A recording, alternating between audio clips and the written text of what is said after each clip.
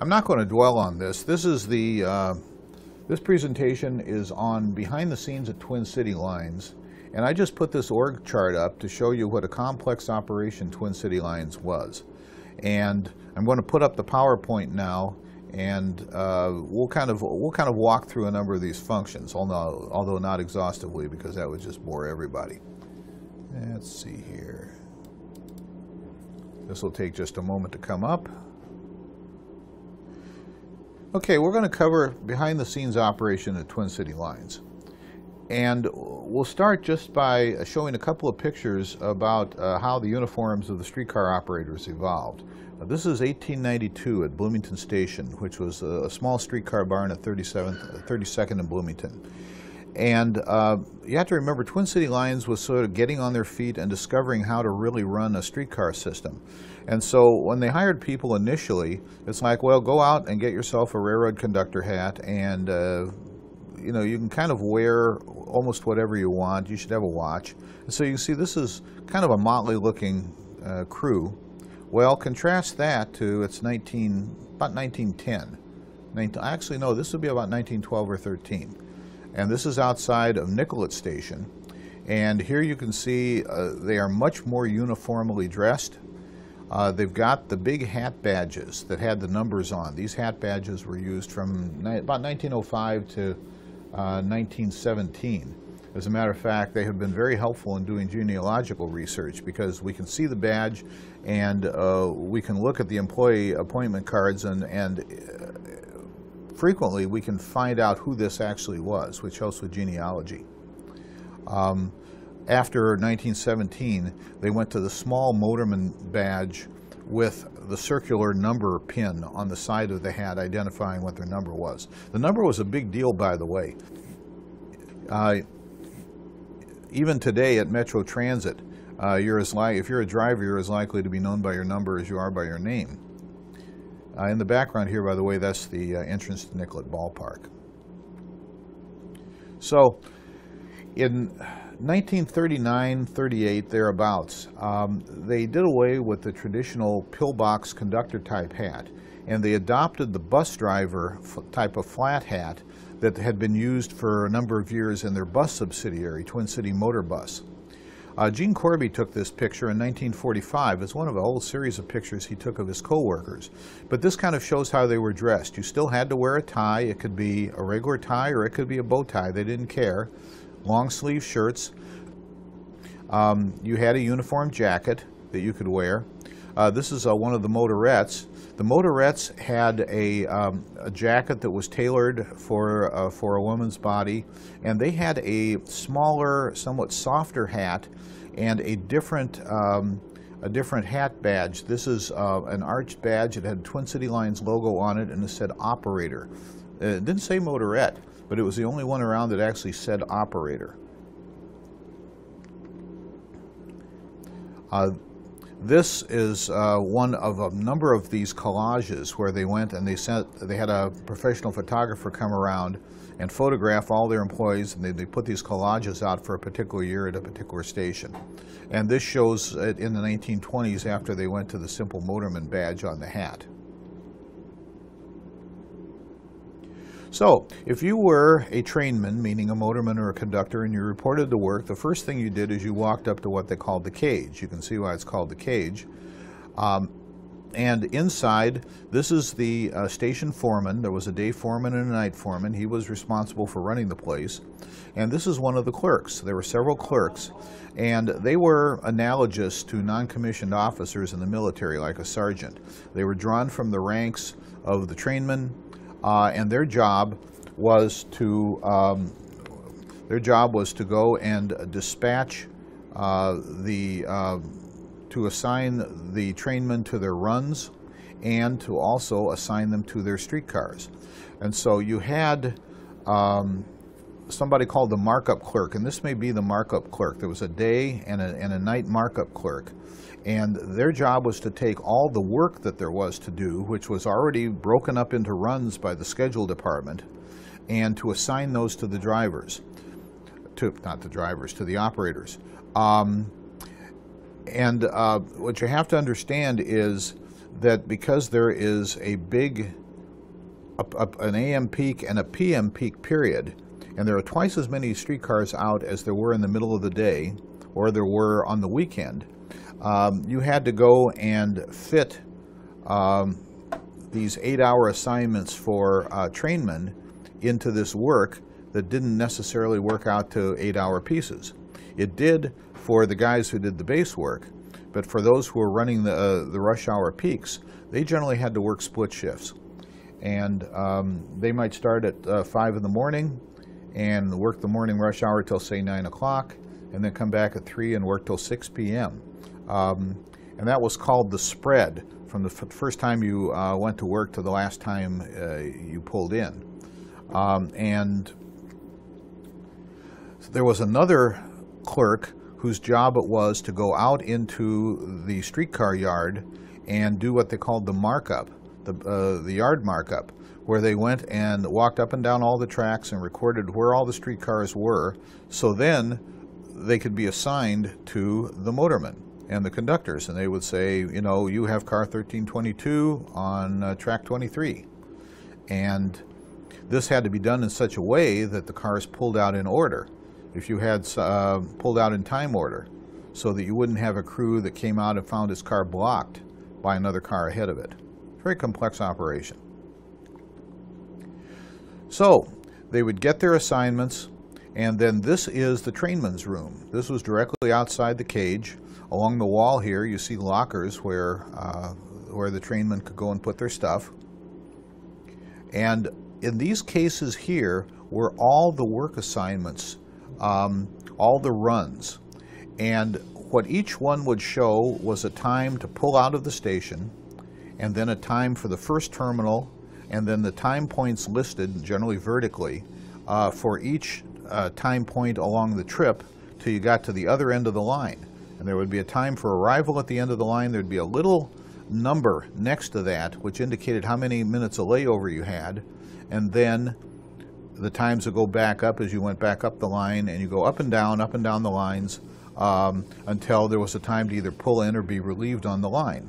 Often the streetcar stayed on the line all day, and 2 or more crews would crew the streetcar. One crew would get off at the relief point nearest the station, and the other crew would get on, and then the trainman was on his own time to get back to the station. Now you notice the Bill the motorman up here, it says notice new time card. Several times a year the schedules would be changed and all these runs would be changed.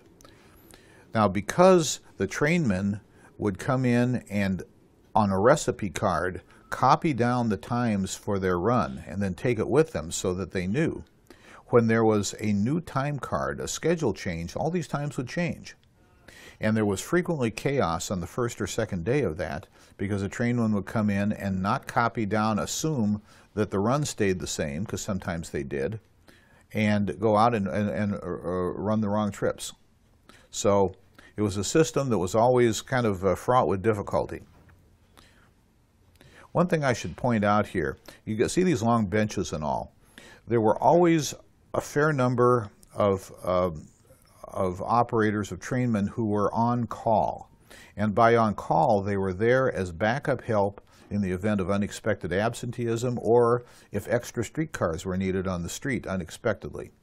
Now, one of the things that the Amalgamated Transit Union, which still represents Metro Transit's bus drivers, fought for was to get call time paid.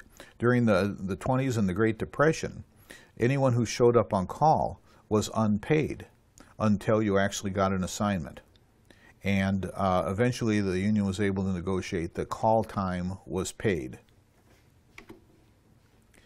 They spent a lot of time at the station, and this of course was the era of sort of paternalistic management. You know, they had a streetcar company band and they had streetcar company baseball teams. Well, upstairs in each of the stations was what they called the club rooms.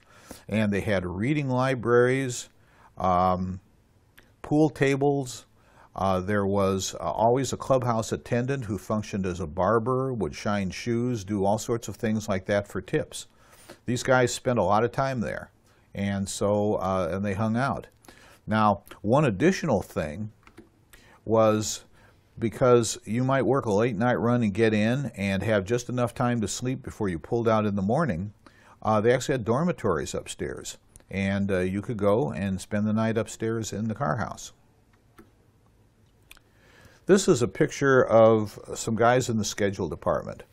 The schedule is what really determines what the streetcar company is supposed to do, and it was a very complex undertaking, because the schedule department had to determine how many streetcars and trips were needed, so that you didn't have overcrowding, but you also didn't have underutilization of the streetcars. And then they had to go and take all these schedules and break them up into runs, prepare the run guides, and the materials that went out to the clerks in the garages to assign the drivers. There was always a lot of pressure because the cities wanted more service, and of course Twin City Lines, wanting to make a profit, wanted less service and more intensive use of the service. I just threw this one in. This is at Snelling Station, showing some of the women who are clerical employees. Probably worked in the shop office, probably worked in the employment office. This would be the 1920s, judging from the dress.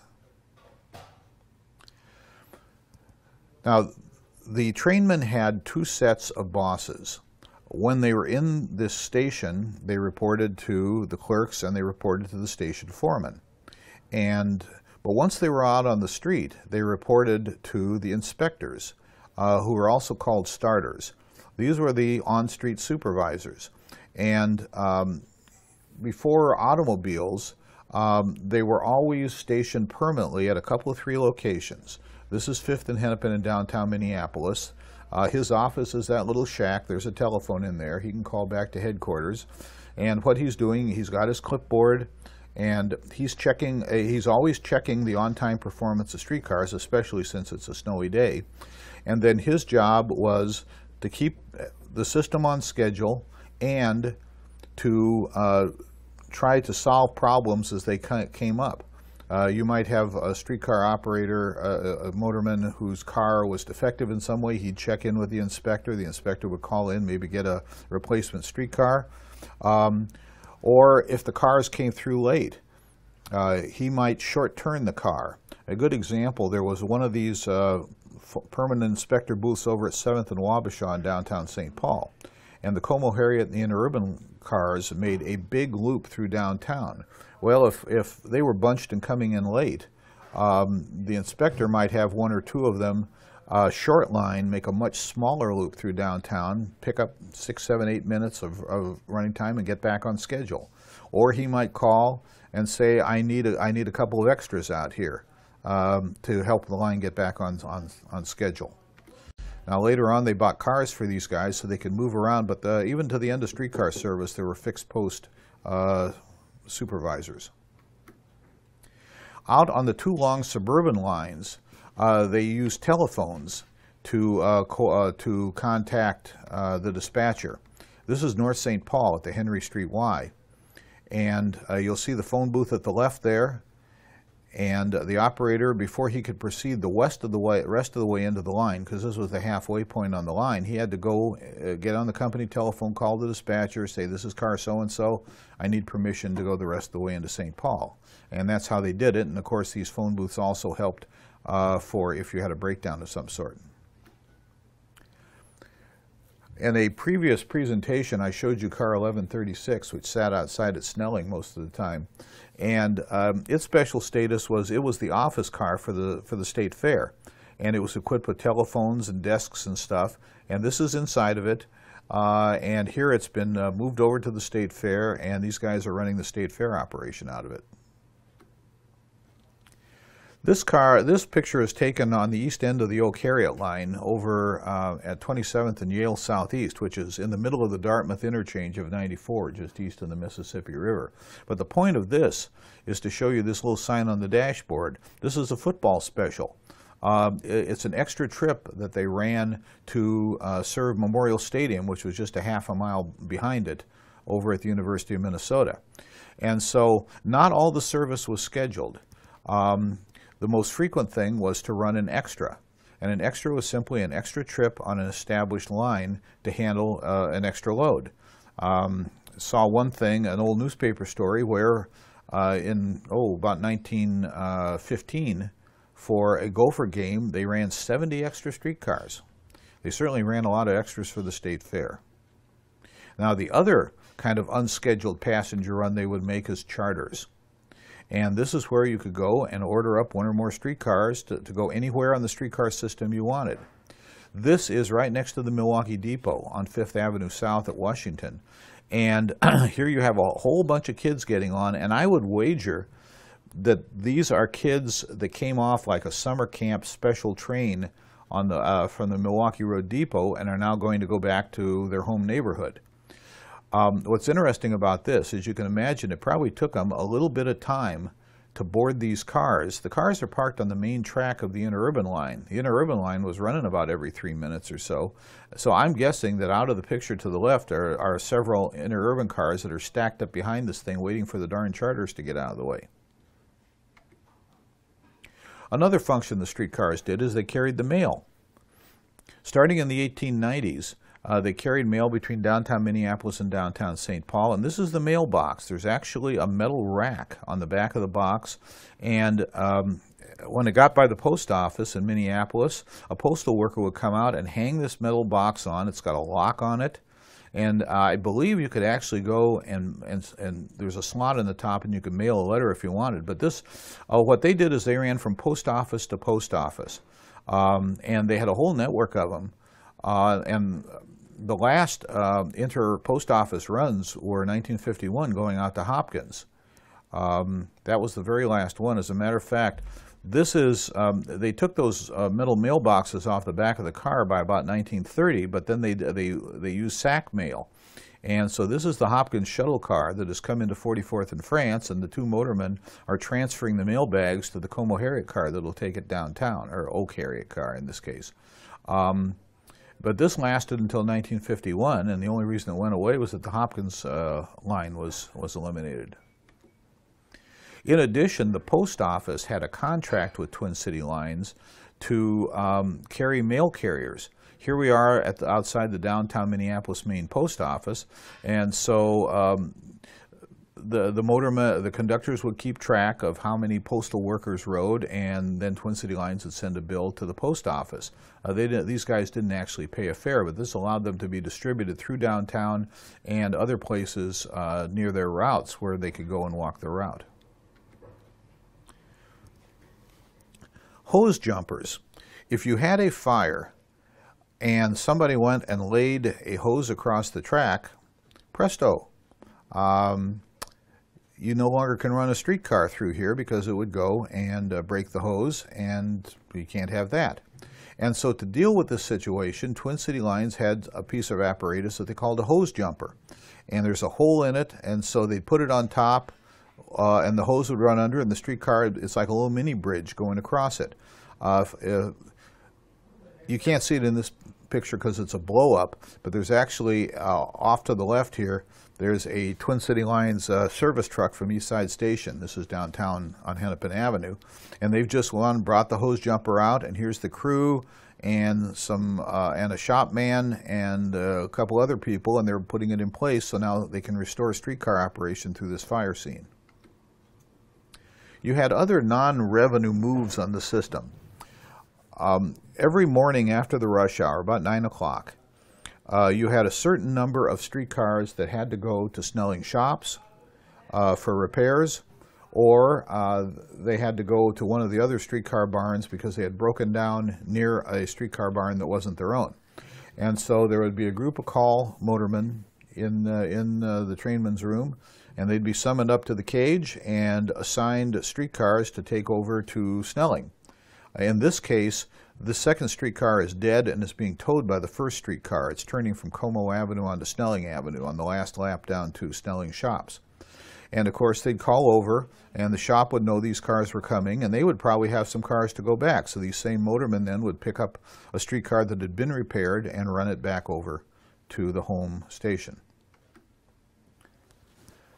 The Snelling shops had a building called Central Stores that took in supplies and materials that were used at all the other car houses. And so they had a, this is the supply car, and it was made out of an old streetcar, and you'll notice they cut a door in the middle of it, and it would pull up to the loading dock at the stores department, and they would load in whatever needed to go to the other car houses. And one day a week, this car would go and run one day to Lake Street Station, another day to Nicollet Station, and so on, until it had gone to all the stations and transported supplies out and probably brought a certain number of things back. Now, I had mentioned that Snelling Shops was directly connected to the railroad system.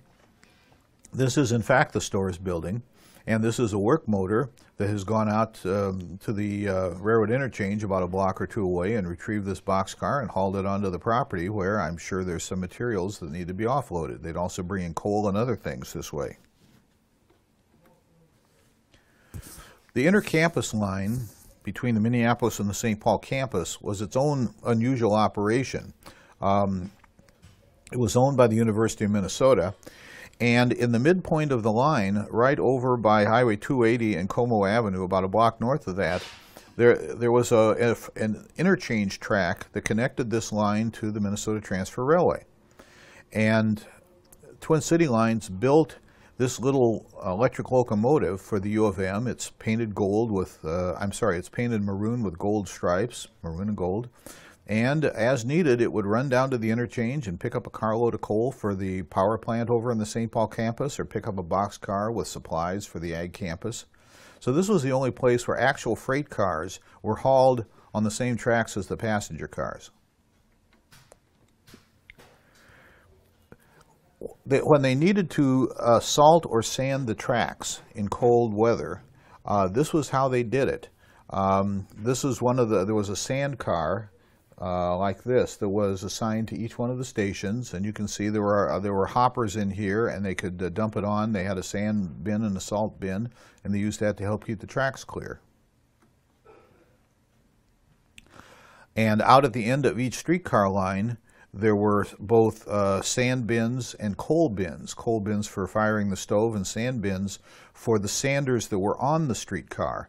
Now this is where they were. It's a tin box that was under the peanut roast seat right behind the motorman. There was one of these boxes on each side, and then from here there were pipes that went down, and there were actually air-operated blowers that would blow the sand down these pipes in front of the wheels so you could get traction in icy conditions. This is the corner of Snelling and University, which was the entrance to Snelling Station Yard. And this guy here, and this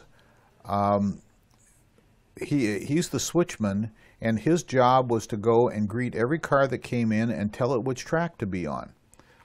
He could take shelter in this little shed here because you had some streetcars that were bad order. They'd go in the shop tracks. You'd have other streetcars that were sorted in other ways on the tracks.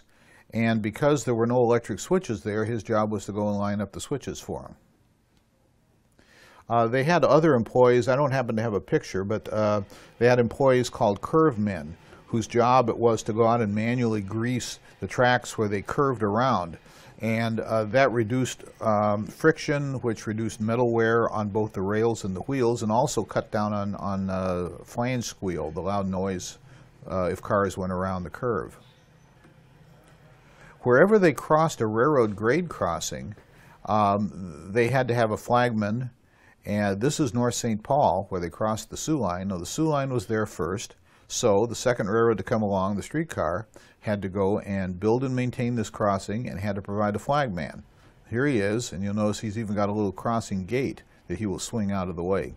This, by the way, was often a job that was considered light duty and was given to employees who had been injured on the job or were physically unable to, say, work as a motorman anymore. This was a pretty low-stress job. Here's one of the shop men, and he's cleaning out the flangeways in front of East Side Station. You had to do this in the wintertime. If these things filled with ice, the streetcar could actually ride up on the flanges and derail. Now, the Twin City Lines, of course, had lots of track to maintain, and it all started over on the east side of the Snelling property where you had the rail pile. This is Quaint Crane 74, whose job was just to run back and forth and sort rail, lift it onto work cars as needed. Here's a track crew at work on Hennepin Avenue in downtown Minneapolis. And of course, it was kind of a big job to repair track because it was all encased in these granite pavers. So first you had to disassemble the pavers, and then you do whatever the track job was. And then you had to put it all back together. Now, if there was a major reconstruction project, in this case, we're up on Penn Avenue at Lowry Avenue in North Minneapolis, and they're building all new track here because the street is being paved.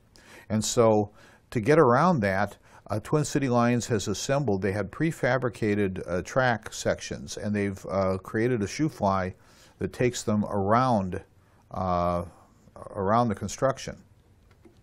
A shorter and more common version of this is if they had to close a track for something, there might be like a sewer project or something, they would come out with a crane, and they had these prefabricated track switches that they could lay down, and then the car would just ramp up onto it at slow speed and down, and then you could run wrong way. You could create a switch where you didn't have one before. This, by the way, is Washington Street Northeast at 18th Avenue Northeast. They needed a lot of gravel for track operations. And so they had 3 gravel pits.